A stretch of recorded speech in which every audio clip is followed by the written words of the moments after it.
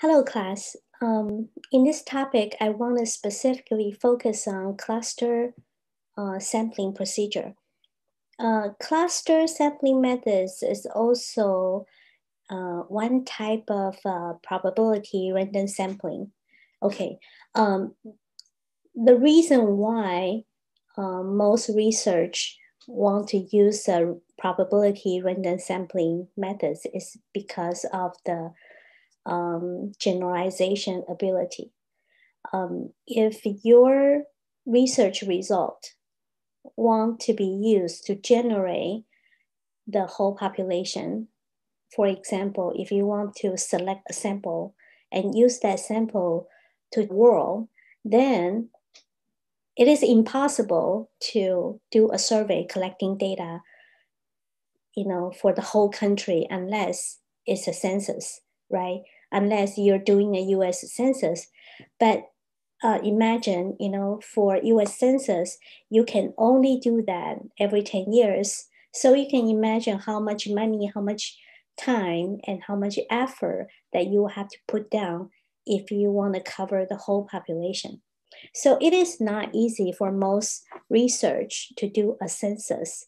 That's why the sampling process is very important.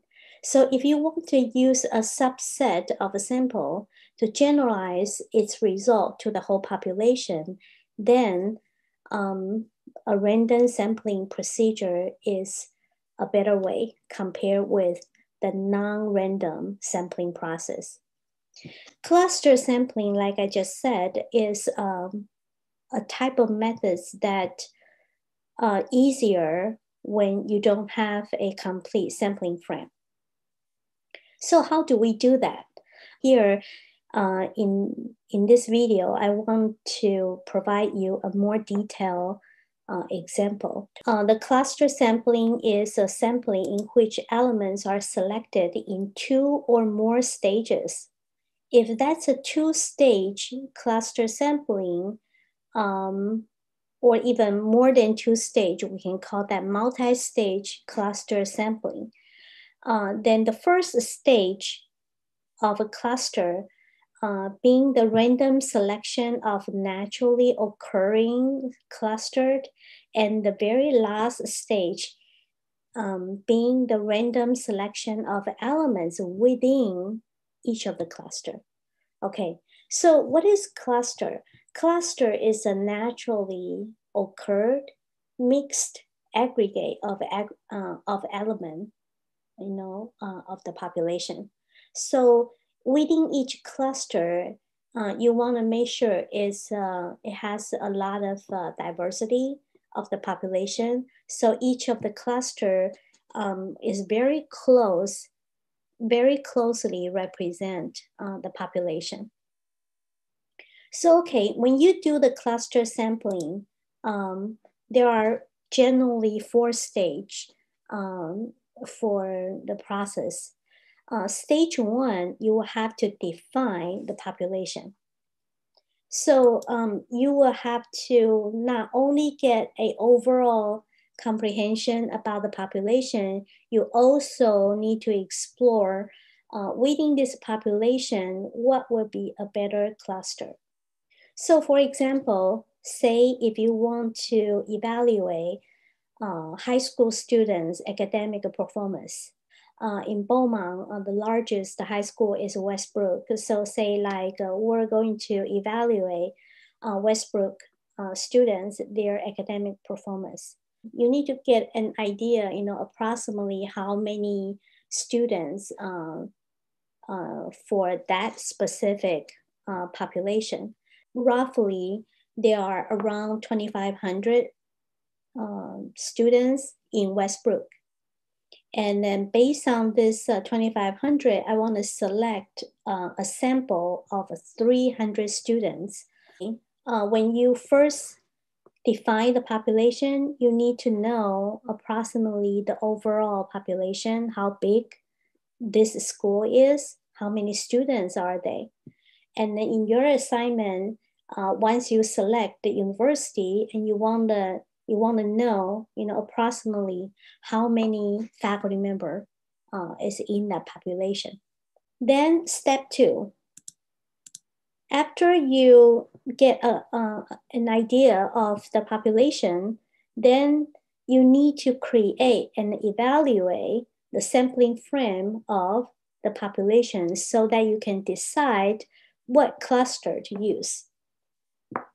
Evaluate frameworks based on coverage and clustering, and then so that you can make adjustment. Several clusters can be considered in Westbrook High School.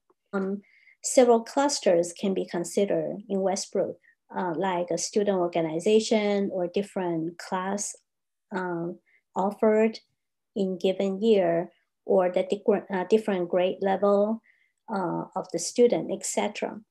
And in this case, I want to use the classes offered in Westbrook as an example. After I evaluate, this population, and I learned that totally in year 2020, there are a total of 50 different courses offered in Westbrook. So I have a total of 50 clusters in Westbrook. After you decide what to be your cluster and the number of your cluster, the next step is to select them.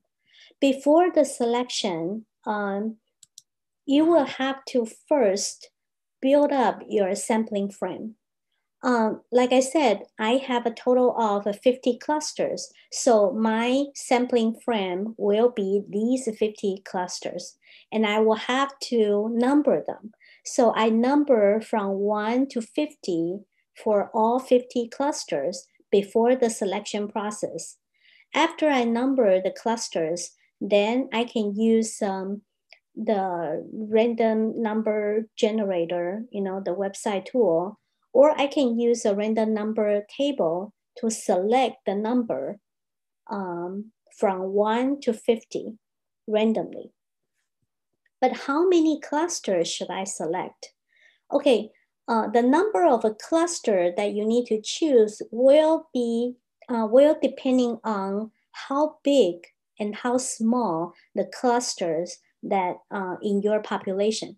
So for my case, for this example, out of these 50 clusters, I found that the class size range from a very small one, 20 students, to a large one, 60 students. In other words, if I happen select the smallest cluster as my sample, I will have only 20 students. So I want to make sure that that every cluster being selected equal number. Out of a total of 50, I can choose 15 of them because the smallest cluster I have is 20 students. So if I select 15 clusters out of 50 total, then I will generate exactly the 300 students for this case. Again, I will use a simple random sampling procedure to select these 15 number from 1 to 50, and then I found my 15 clusters. Finally, step 4 is to collect data from the cluster. So that's basically the process of using cluster sampling. Sometimes you will need more than 2 stages of a cluster sampling process. So for example, if you want to choose a student population from Lamar University, because Lamar University is way bigger than Westbrook, right? So even if you want to select 1,000 students, but totally Lamar has like 25,000 students, right? So how do we select 1,000 out of 25,000? It will be quite challenging if you don't have a good plan. One example I can give is that I might need the multi-stage cluster sampling process by start with like a college level. So totally Lamar has 5 colleges, and then I will select maybe 3 colleges out of 5. And then out of the 3 colleges, I will have my second stage of cluster, and then that can be department. Out of these 3 colleges, I decide to select maybe 5 departments out of each college. From each of the department, I will select 2 more courses and then choose the number of students from each of the course. So in this case, that will be a multi-stage cluster sampling. Of course, how many courses from how many departments and how many students is to be selected, you will have to do a calculation based on the sample size